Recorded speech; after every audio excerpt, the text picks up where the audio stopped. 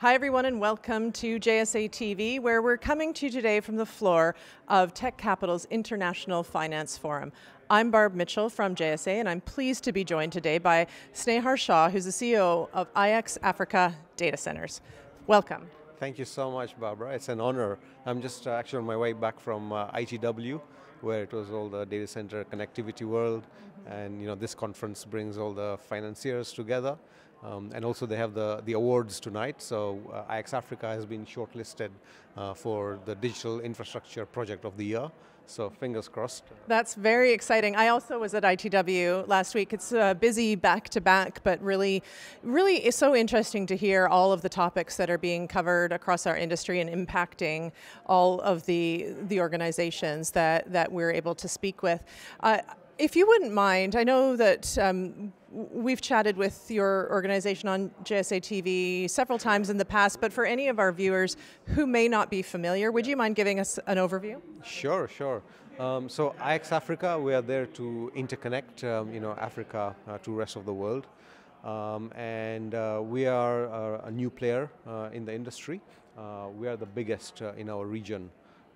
So in Kenya, we are building a 22.5 megawatt facility, targeting largely the hyperscalers, of which the first 4.5 megawatts is currently live.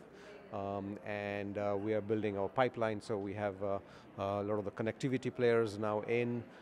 We are hosting two of the key internet exchanges. So we host, of course, the local internet exchange, KXP, but also Links, London Internet Exchange, which is one of the largest internet exchanges in the world.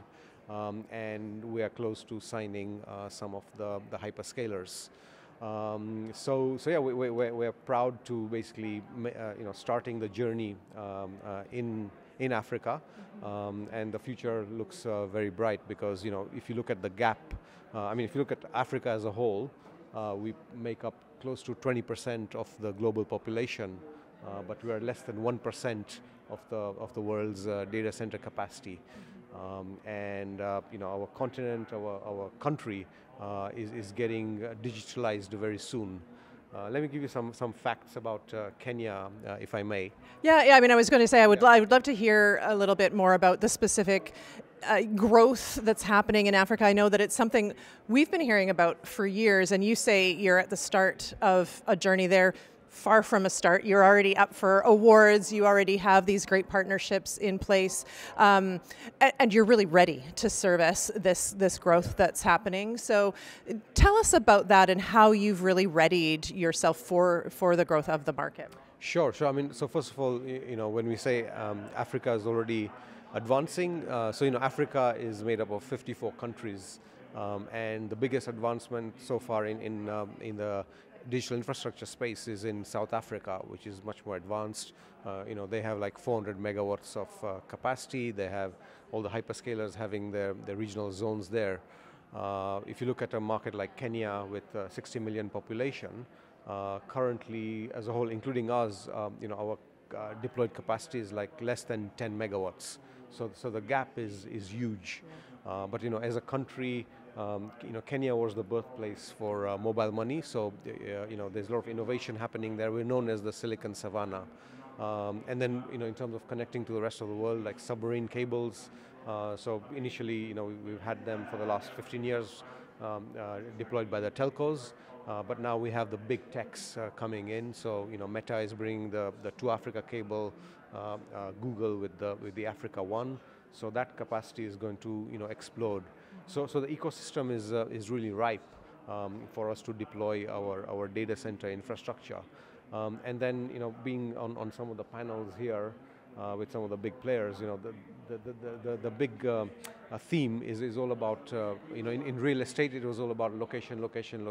In the data center space, it's all about power. And one area where Kenya is so opportunistic is that, and not many people know this, but 93% of our energy is coming from renewable sources, and Kenya is the 6th largest producer of geothermal energy after Scandinavia and Iceland. So these are the factors that we can offer as a country as a company with very supportive investors, to then sell that opportunity to our clients, which are the hyperscalers, who are constrained to build their AI infrastructure in the Western world, where there is the demand is outstripping supply. But now the global dynamics can change, and they can bring their infrastructure to a underdeveloped and unexploited market like Kenya. I think it's so interesting to hear you talking about this and thinking about, I absolutely agree. Globally, people are talking about power and, where there is availability to be able to support some of the growth.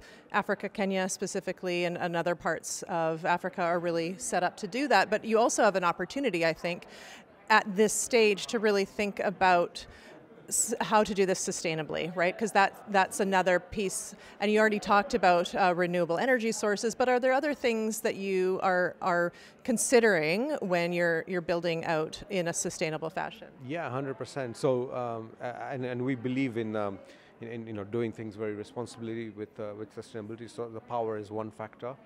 In terms of building our data center, our motto as iXAfrica is to keep it local. So we've used local talent, local expertise, and local materials as much as possible to have our data center built. And the great thing about that is that we've been able to do it 30% cheaper than sort of the global average. So again, that's a unique advantage that we can then pass on to our customers as well. And then it's also about looking at bigger impact. So job creation is a big thing, and if you look at sort of the future of work over the next couple of decades, and how the demographics are working. In Kenya, our average population, the average age is 19 years. If you compare that to a market like Italy or Europe, it's like more like 50 years. And we're having access to smart, young talent who can then, use all this infrastructure. When it comes to AI, when it comes to, tech talent doing software engineering, data science, etc. That's an interesting point too, because that's something that, when we think about the sort of the pillars driving the industry, one of the key areas has been, access to the right talent to be able to support this. Another piece that's available readily in Africa. Yeah, exactly. And we as iXAfrica, we're a responsible company, so we're not only looking at the impact that we're making to our financials, our clients, but also what ecosystem that we're building beyond iXAfrica, and we play a big part there in terms of nurturing that talent, giving them opportunities, and then we also have offers for the startup ecosystem where if someone wants to get started in our data center, we give and they're a startup, then we give them subsidized commercials. It's always such a pleasure to hear what's happening with iXAfrica. I really appreciate you taking the time. I know it's a very busy day here and a full agenda, but really appreciate your time. Thank you for sharing a little bit about iXAfrica, but also with what's happening in the marketplace in Africa overall. So thank you. No, thanks, Barbara, for the opportunity, and look forward to the next one.